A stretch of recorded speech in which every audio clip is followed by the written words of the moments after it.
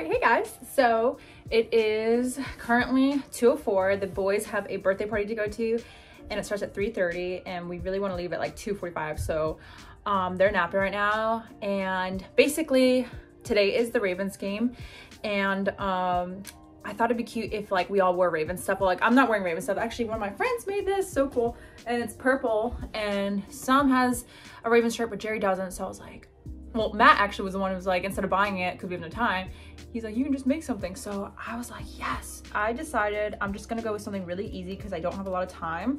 I'm just gonna print the Ravens logo onto a black long sleeve t-shirt that he has, and let's see if I can do this. I literally want this to only take 10 minutes. The only thing is I don't really do these that often, so I really don't remember the exact steps, but this is what I use. It says it goes well on light and dark right here, and you don't need a fancy printer for this. You just need your regular printer, and you can just do it on a regular cotton shirt. So this is like, that's what's really cool about this. So I am going to screen record just so you guys can kind of see. I thought it'd be fun to just like challenge myself to see first if I could do this, and then show you guys the process. Okay, so I am going to upload an image first. My Cricut has been acting a little bit funky.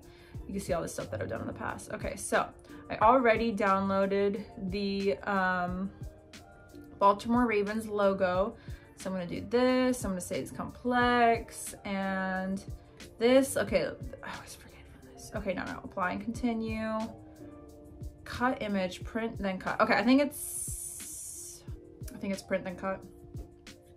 So you print this on regular paper and then you put it on the Cricut board so that it has the border and it knows where to cut it. And I think I'm just gonna do that. I mean, I know I can cut it myself, but I think it just makes it a little bit easier, like when you weed. I don't know if anyone is familiar, whoa, it's big, with the whole Cricut process, but it's really easy, you know? I don't even need a Cricut to do this. But I'm just using it because I'm being lazy and I don't want to cut it myself. And I just know that the Cricut will do a better job than me.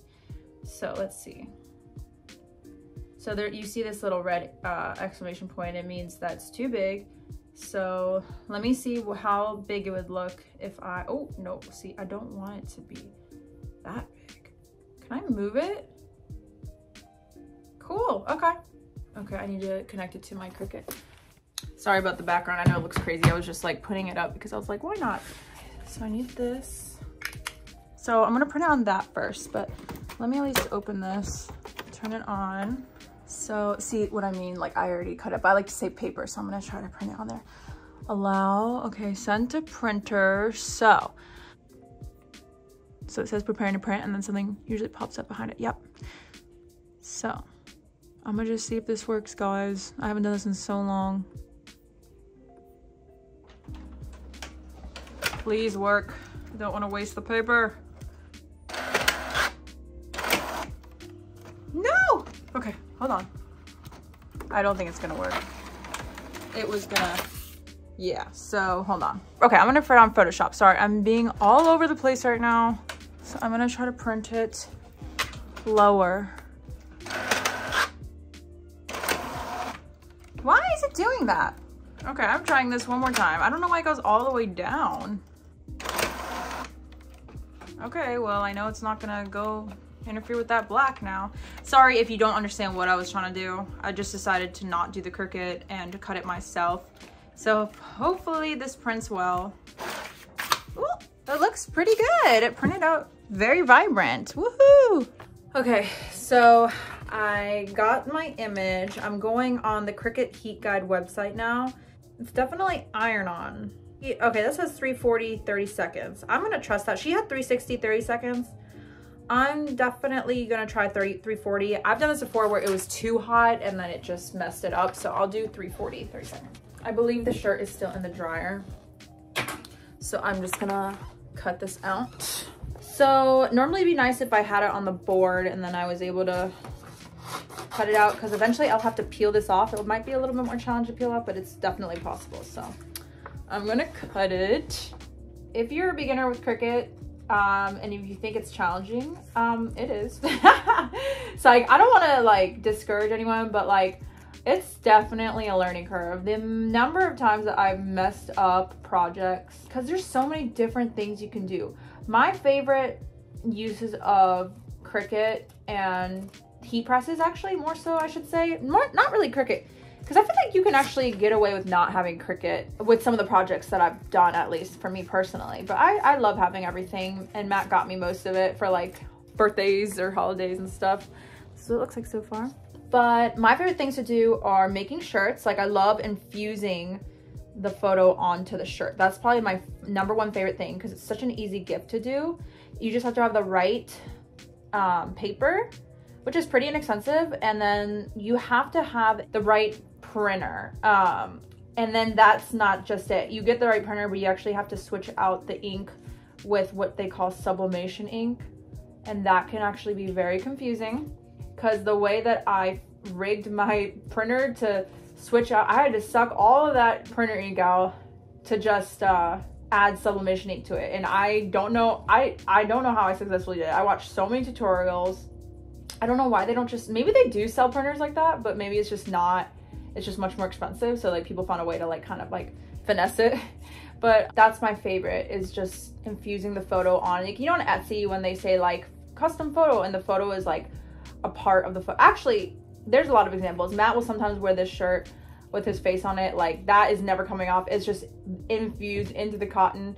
Whereas this, what I'm about to print, it's gonna be like, you're gonna be able to feel it. It's gonna be on top. It's still gonna be a part of the shirt, and it's still not, well, the idea is that it shouldn't come off, but I made Jerry a Ninja Turtles shirt right before we went to the movies. I always do things last minute, and it still has not come off. It's really good. Think of it almost like a sticker, but like a permanent sticker, if that makes sense. So if I do this right, it'll look really, really good. And yeah, so I love doing images, but there's different ways that you could do it. This, like I said, can be done. Anyone can do this. You do not need a fancy printer. You probably already have the right printer for this.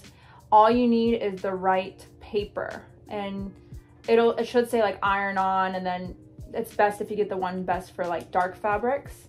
So yeah, if it sounds like I'm speaking another language, I'm so sorry, but I'm just really interested in it because I love giving gifts, and I just know that custom gifts are so great. Like, people love that. And yeah, so here's the bird. Cricut didn't need to do that for me. So let me throw all these away. I need to get in the habit of like cleaning my mess properly as soon as I make a mess. Okay, so it's 2:19. Got to get the boys in like 10 minutes, literally. Okay, I'm gonna go upstairs though, because I think the shirt should be done drying. Let me heat up my Cricut so that by the time I come back downstairs, I can just like literally put it on. Okay, it is nice and dry. It literally just dried not too long ago. This is the shirt I'm gonna do it on, and I'm gonna change the angle so you guys can see what I'm about to do. And the Cricut is at 185. We need it to be at 340. So I actually messed up and like got ink on this, so every time I like transfer anything, that always shows up on the back. So I always put like this butcher paper, which is what it's called, on the bottom of whatever I'm transferring something on. Guys, I feel like I only have one shot. I mean, I technically don't, but in terms of time, I really only have one shot. So I need to make sure this works. This is gonna look so perfect. I almost wish it was bigger. Oh my gosh, I forgot the most important step. So it's still heating up. Thank God I remembered. You have to peel the backing off, which is where the Cricut comes in handy, because it already kind of like, if you ask did the print and cut, it kind of already cuts it for you, and then it's really easy to peel. But I actually got it right here. So it becomes a really thin material. And if you do not do this, it literally won't work. Because like I said, it's kind of like a sticker. It's not sticky. Look how satisfying that is. It's not sticky, but in the sense that you need to peel it off. Look, it's so fragile and thin. And so that's what, oh, and it's done. Okay, I'm so glad I remembered to do that. Okay, do not make that mistake. So now I'm gonna put this on there like pretty much in the middle. And you have to put the butcher paper on or it will be too hot. And I looked online, can you use parchment paper? They really recommend against it. Okay, actually I'm gonna have to move because the wire is all the way there. Don't mind those. I should probably have a better setup for this, but I don't. And I'm okay with that. Okay, so here goes nothing. I'm gonna press it down. I don't want to like move it around like this because then I might accidentally like shift the photo itself, if that makes sense. But okay, let's take it out. Oh no, oh no,